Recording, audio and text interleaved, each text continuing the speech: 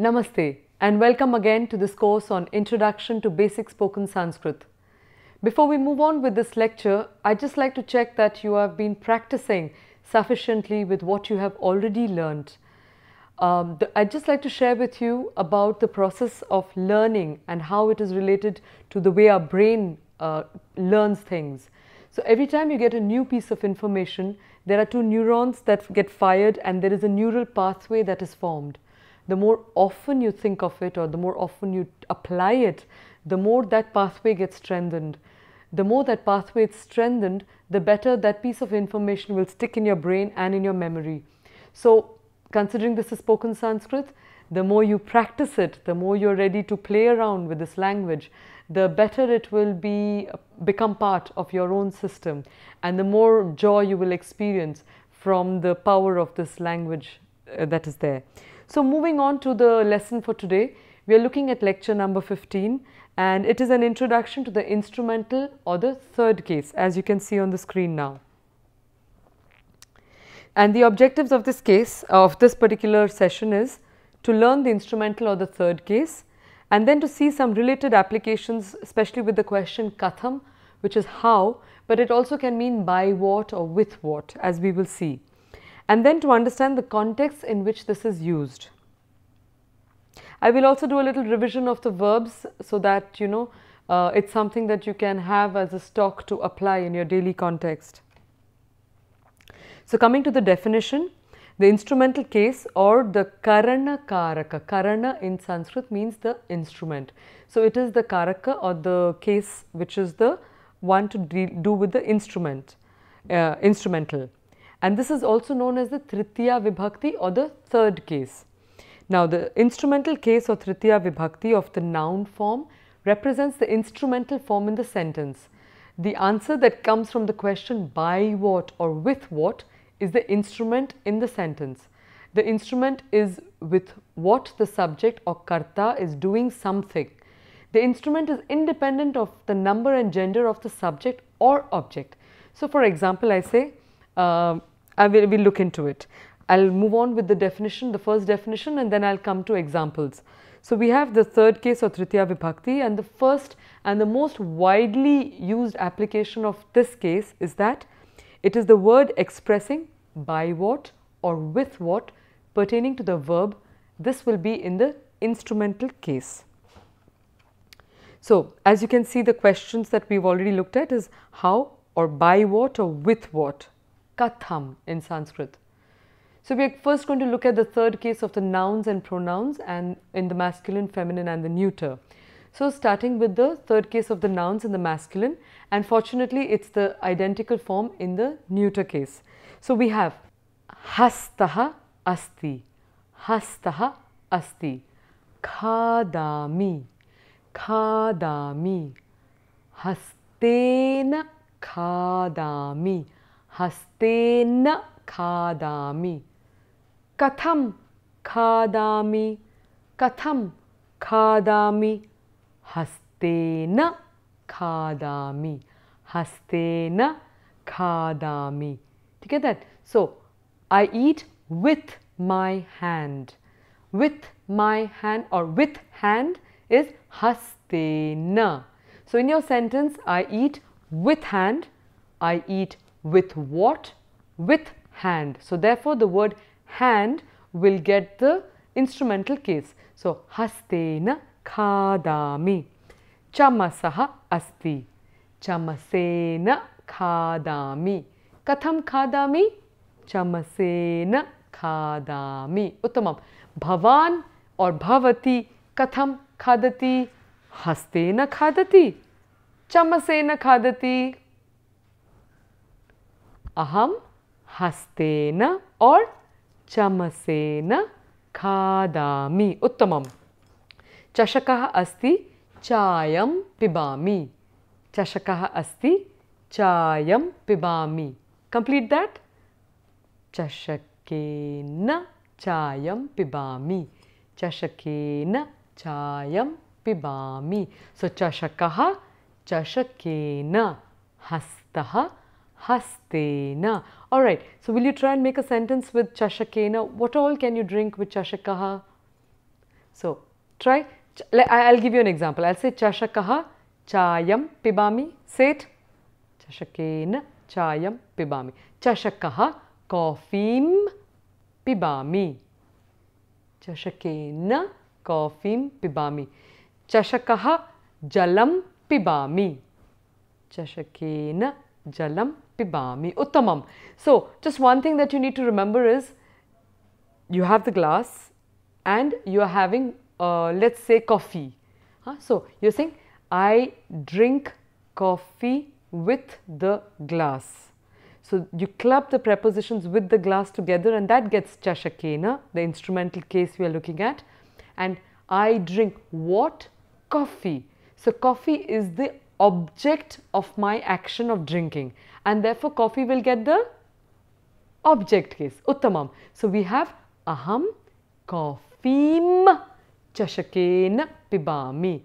The order doesn't matter. So you can say aham coffeem chashakena pibami or aham chashakena coffeem pibami. It will not matter.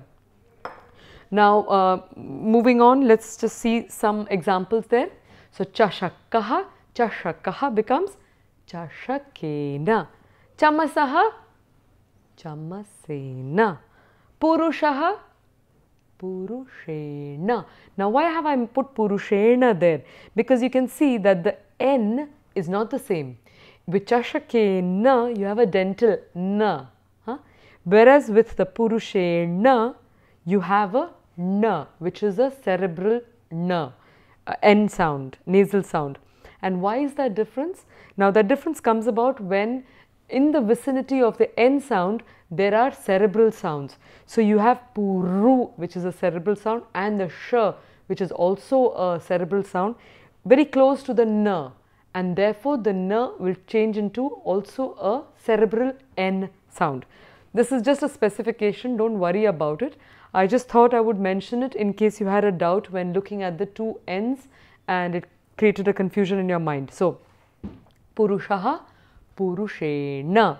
Aham Purushena Kridami. I play with the man. Aham Purushena Chalanachitram Pashyami. I watch the movie with the man. Okay. And you can have many others as we will practice. Shikshakaha Shikshakena. Sahodaraha Sahodarena. Margaha Margena. Margena. Naraha Narena. Balakaha Balakena. Putraha Putrena. Chhatraha Chhatrena. Syutaha, which is a bag, Syutena. Janakaha Janakena. Uttamam. So maybe you'd just like to try practicing making one sentence or two sentences with Aham Janakena, with my father. Kim karoti? So Aham Janakena Duradarshanam Pashyami, for example. Or Aham Janakena Sanskritam Vadami. I speak Sanskrit with my father. Aham Janakena Sanskritam Vadami. So Janakena Kim karoti? What all do you do with your father? Or if you have a brother, Sahodarena Kim karoti? So see if you can think of a sentence or two. Alright, moving on. Let's look at some more exercises on that. So, Chamasaha Bhojanam. And then we build the sentence, Aham Chamasena Bhojanam Karomi. Got that? Now, for you to fill up the rest. So, Dandaha means a stick. Kridam Karomi. So, the fill in the blanks will be with aham and the first word here dandaha and then krida and then karomi. So, that is the regular format you have. Okay. So, dandaha kridam. Make the sentence. Aham dandena kridam. It's the object. Karomi. Uttamam. Next one. Tandulaha odanam. Aham tandulena odanam karomi. Uttamam. Next one. Kurchaha, paintbrush. Kurchaha chitralekhanam, painting. Aham kurchena chitralekhanam karomi. Uttamam. Let's move on. So we have Kankatam Keshaprasadanam. Kankatam Keshaprasadanam. Aham Kankatena Keshaprasadanam karomi. Kankatam Kankatena. Phenakam Phenakena. Karavyajanam Karavyajanena. Mitram Mitrena. Aham Mitrena Kolkatam gacchami. Aham Bhavan Mitrena or Bhavati Mitrena kim karoti? Uttamam. So Mitram Mitrena. Chalanachitram Chalanachitrena. Pushpam Pushpena. Jalam Jalena. Phenakam Phenakena. Moving on, let's do some exercises. We have Phalam Phalena. Pushpam Pushpena. Mitram Mitrena. Chitram Chitrena. Dhanam Dhanena. So with money, Dhanena kim kim krinati. What all can you buy with Dhanam? Dhanena kim kim krinati. And more importantly, Dhanena kim kim na krinati. What are the things that you can't buy in life with money? Okay, that's worth thinking about.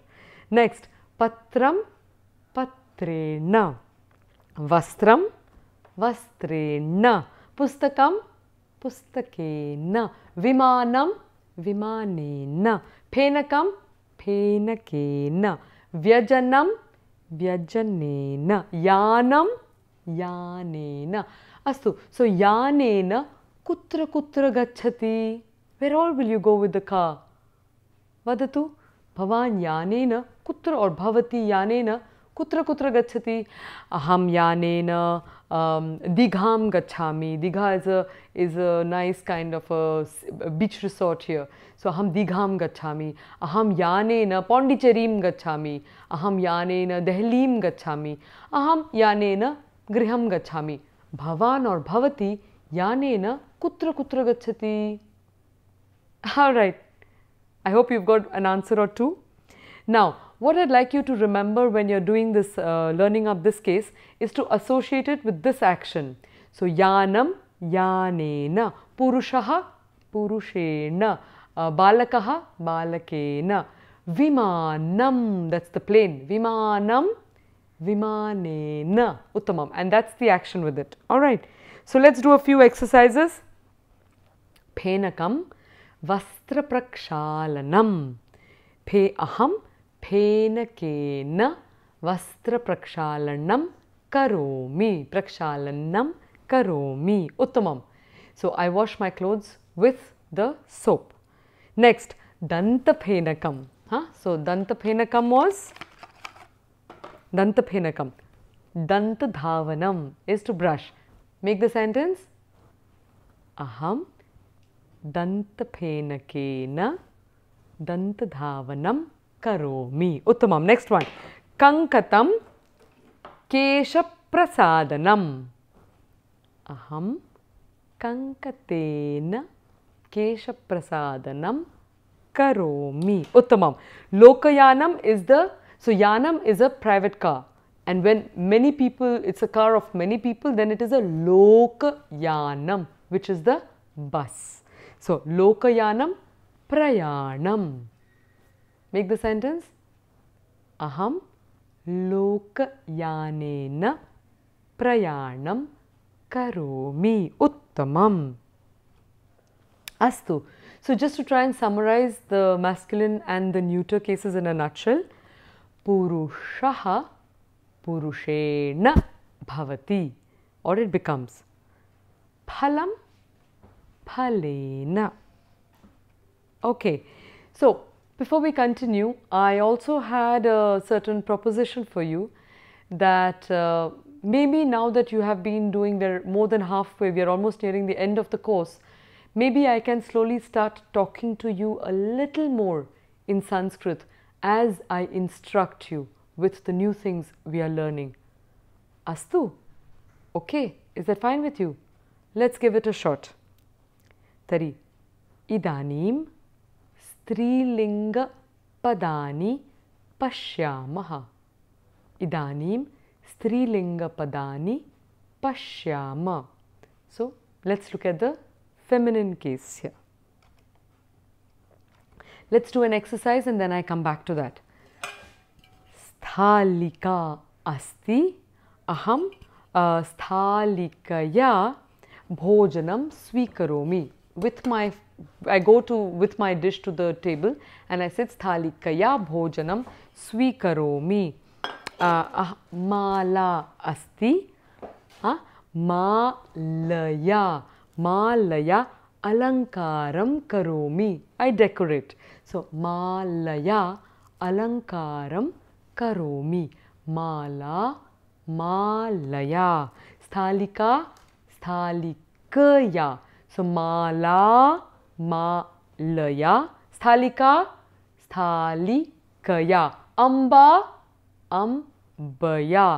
Ambaya. Kim karoti? Ambaya apanam gachati. Ambaya bhojanam karoti. Bhavan or bhavati ambaya kim karoti. Chintayatu vadatu cha. Astu. So moving on, let's look at the next part of this. Let's do some practice. So we have sthalika, sthalikaya. So I would really suggest that you exaggerate. So if you show me on the screen there, then you will see how it is exaggerated. So sthalika is like a big sound, long vowel, and it's sthalikaya. So the a drops and the ya is added on to it. All right. So try and do it in an exaggerated manner, and you're sure to have a better grip of the sounds of the words, different words, and the way they decline, etc. Sthalika, sthalikaya, malaya. So if you can see the screen now again, then you will see the different words that are there. All right. So we have sthalika, sthalikaya, mala, malaya, mahila, mahilaya, shikshika, shikshikaya, amba, ambaya, churika, churikaya, balika, balikaya, dvichakrika, which is a cycle, dvichakrikaya, nauka, naukaya, chhatra, chhatraya, kunchika, kunchikaya, kripa, kripaya. So the last one I've put it on the screen there is kripa, kripaya. Now that's one way by which you can remember what happens to the third person feminine. And how do you remember? You just need to remember any one word and its form, and then you would know that it is applicable across all words and for all times to come. So you need to put in that little investment to just take one word and store that very well in your memory. So for the third person feminine, the easiest word to remember is kripaya, which is please, but it has become an equivalent of please. What it literally means is kripa is compassion, kripaya means with compassion. So when you're requesting somebody to do something for you, you're asking that person to help you with compassion. So kripaya sahayam karotu or kripaya lekhanim dadatu, anything. Okay, so that's how you can remember. Remember kripa, kripaya, and you would know the third person feminine in the third case of nouns for the feminine words ending with a. Let's move on. Let's look at some words with the E. So what happens? It keeps the same forms as we've seen. So lekhani, lekhanya, likhami. Lekhani asti, lekhanya, likhami. Next, kupi asti, kupya jalam pibami. Kupya jalam pibami. Katham jalam pibami. Kupya jalam pibami. Katham, you see, remember the question, Katham jalam pibami iti. Astu, agre pashyamaha. Agre, next. Pashyamaha, we'll see. Duravani, duravanya, duravanya, that's the action. Duravani, Duravanya. Nari, Narya. Lekhani, Lekhanya. Ankani, Ankanya. Marjani is an eraser. Marjani, Marjanya. Nartaki, Nartakya. Putri, Putrya. Patni, Patnya. Sahodari, Sahodarya. Droni, Dronya. Nadi, Nadya. Alright, so I want you to try and make a sentence with Sahodari, your sister. So Sahodarya, kim kim karoti, what all do you do with your sister? Kridati, say that now. I play with my sister. Sahodarya, kridami, uttamam. Anyat kim karoti, laugh with your sister. So hasati is the dhatu. Aham sahodarya hasami, ha ha ha ha iti. Astu. Now let's move on. Let's see do some exercises there. We have sammarjani. So marjani is an eraser. Sammarjani is that which sweeps well, cleans well. So sammarjani pratidinam swachhatam. So swachhatam, it could have become swachhatam there because it is the object. So making the sentence, aham pratidinam sammarjanya swachhatam swachhatam karomi. So every day I, with the broom, make or ensure that there is cleanliness. Now this is also a bit part of the Swachhata mission of the country, now that we are trying to promote this idea that let's keep the country clean, let's make sure that you're using the dustbins, you're using everything, because Sanskrit, they say, it's not just about a language, it's also about how do you refine yourself. Sanskritam is a way of refining oneself at all levels of your being, from the level of your speech, when you're bringing in precision in how you say things, even the breath will change the meaning, even the long and the short vowels can change the meaning. Therefore, how do you erase all the mistakes and try and get your mind to be clean and clear in what it is expressing? Secondly, Sanskritam, because of this effort of bringing a clarity in one's pronunciation, in one's ideas, in one's thoughts, this can also help to bring in a certain degree of properness, or let's say refinement in terms of who you are as a person. And therefore, I think this whole initiative of Swachhata, cleanliness, is not just an external factor, which it very much should be, but it is also a matter of cleaning up the mind, cleaning up the emotions, cleaning up the body, cleaning up all aspects of our life. Once all that is clean, whatever is expressed will also have a certain cleanliness. So this is just a bit an associated aspect of Sanskrit learning, and I hope that the experience of learning this language also brings into your awareness the importance of all these other aspects of our life. So coming back to the lesson itself, we have Churika, which is the knife, and Shakakartanam. Now using the first model sentence, we'd say Aham Churikaya Shakakartanam. Shakakartanam means to have to cut vegetables. Alright, Shaka is vegetables, Kartanam to cut. So Shakakartanam karomi. The next one is Mapika. Mapika is a ruler or a scale. So aham mapikaya. Mapanam is to measure. So with a scale you will measure. So aham mapikaya mapanam karomi. Next, lekhani and patra lekhanam is letter writing. Say that. Aham lekhanya patra lekhanam karomi. Next, kartari is a scissors and kartanam is to cut. So aham kartarya kartanam karomi. Uttamam.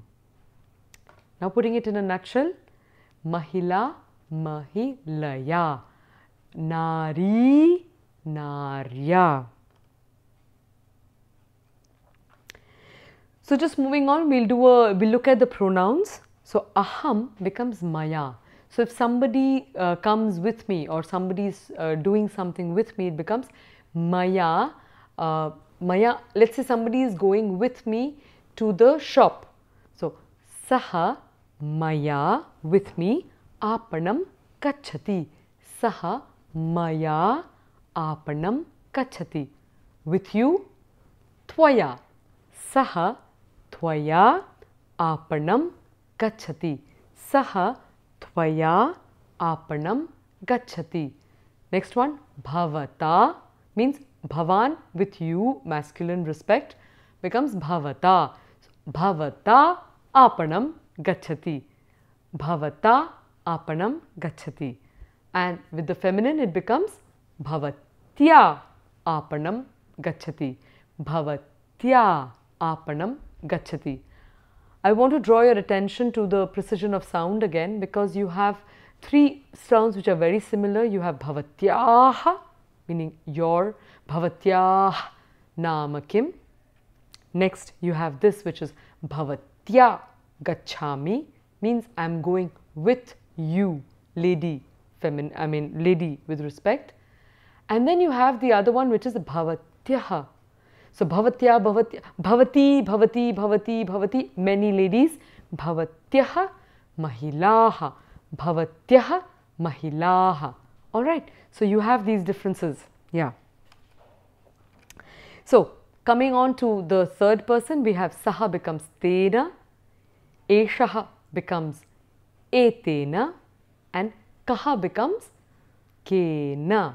So kena aapanam gacchati, tena aapanam gacchati. Tena janakena, so with the father, tena janakena aapanam gacchati. Let's move on to the feminine. Sa, sa becomes taya. Sa taya. Esha etaya. Esha etaya. And question, ka kaya. Kaya aapanam gacchati, supposing you go with your mother. Kaya aapanam gacchati. Ambaya aapanam gacchami. Ambaya aapanam gacchami. Alright, so we've looked at the masculine and the neuter here. Both tat, saha and tat become tena. Similarly, eshaha and etat become etena. Kaha and kim become kena. And the feminine we have just seen. So we'll just do an exercise with the second rule here, which says that if the indeclinable saha, sakam, sardham, samam, meaning with or along with, are used, then the words governed by these will be in the instrumental case. Aham mitrena saha or sakam or sardham samam pratidinam bhojanam karomi. I'll just make that sentence simply for you. Aham mitrena saha bhojanam or pratidinam bhojanam karomi. Have you got the meaning? I, with my friend, every day, pratidinam, bhojanam, food, karomi, I do. Okay, so I'd like to invite Piyush on again and just have a small dialogue to demonstrate how this is used. Namaste. Namaste. Sarvam kushalam? Sarvam kusalam. Uttamam. Adya avam tritiya vibhaktim pashyamaha. Adya vayam tritiya vibhaktim pashyama. Astu.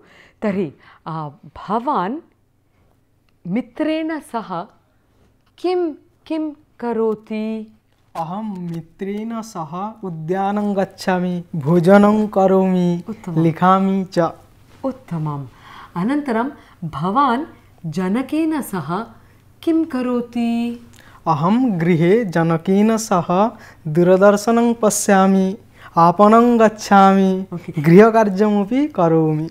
Acha, kena saha karoti grihakaryam? Janakena saha. Uttamam. Ambaya saha cha. Ambaya saha api. Uttamam, uttamam.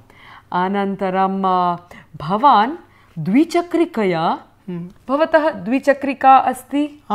Mama asti. Dvichakrikaya kutra gacchati?